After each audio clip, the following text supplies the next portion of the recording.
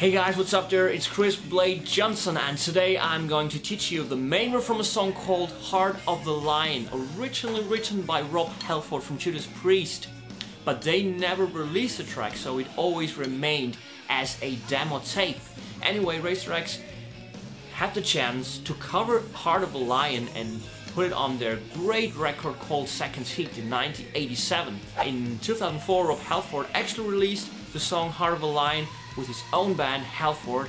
1 year later, in 2005, Judas Priest released the Mythology box, where they included the old demo tape from the 80s. So pretty cool origin story, right? Pretty sure you are looking forward to get the riff explained, so I'm gonna show it to you and let's gonna get started. Alright guys, let's start with the lesson. We're basically in E-flat tuning, so tuning guitar half step down.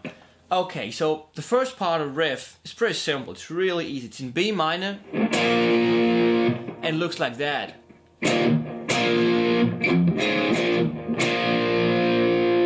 Pretty simple.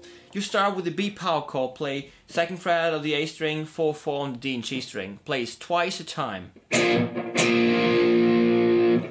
Then you play 2nd fret on the low E string, open A, and again twice a time the B power chord. So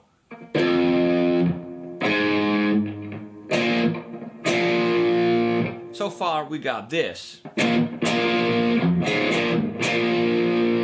Pretty simple. Okay, the next thing looks like that.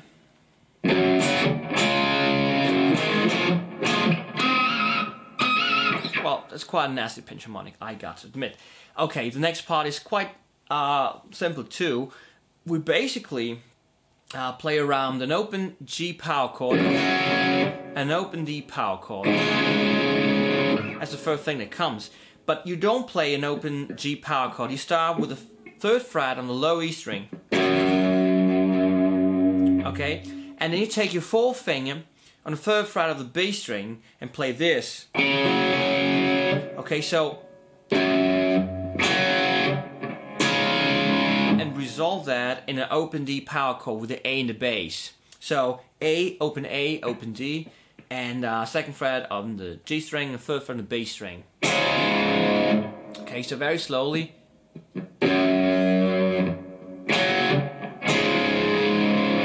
Pretty simple.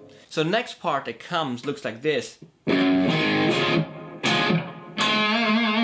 Okay, you again start with 3rd fret on low E string. Then you play open A power chord. And then you do the A sus4, this Rolling Stones kind of thing. So okay, so what I play here is with my index finger, I'm playing the 2nd fret on the D, G and B string. Then take my 4th finger and put it on the 4th fret of the D string, and my middle finger is on the 3rd fret on the B string. So you have this kind of sound.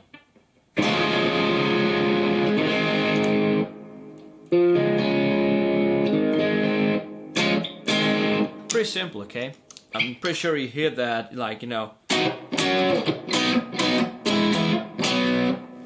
Alright, and then you finish that with the 2nd fret on the D string, on the G string, with a pinch harmonic, and this is quite a nasty one.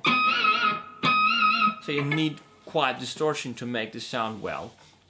Anyway, then you play the exact same thing as in the beginning.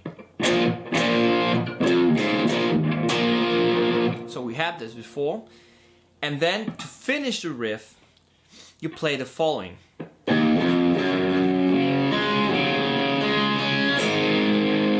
Okay, so you start with the open low E string and 2, 3 on low E string.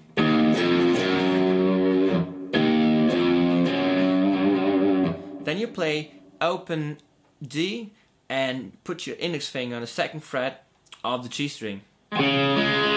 Okay, so while I'm laying my middle finger on the 3rd fret on the low E string, I'm taking my index finger down here to this 2nd fret of the G string to already be in the right position. The next thing is open D and still 2nd fret on the G string and 3rd fret of the bass string. and A power chord. Yeah, that's basically the whole riff. There's only one little difference in the second part, because they start to play again, and on this part here,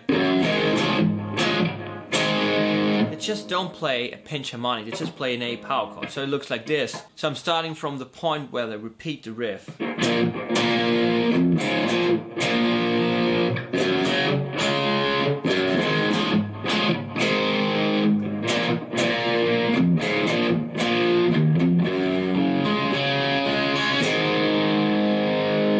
There's one little extra part I want to talk about. So when you play the second part of that, I'm not sure if they play an open D or an open A or both together. It's so hard to actually hear and separate the notes when you listen to the studio record. And I think they play an open D. It might could be that too, that they just play the A and the D together.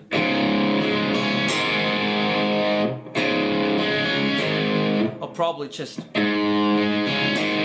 Thanks a lot for watching. Go practice the riff, having a lot of fun. Hope you all do well, and see you next time.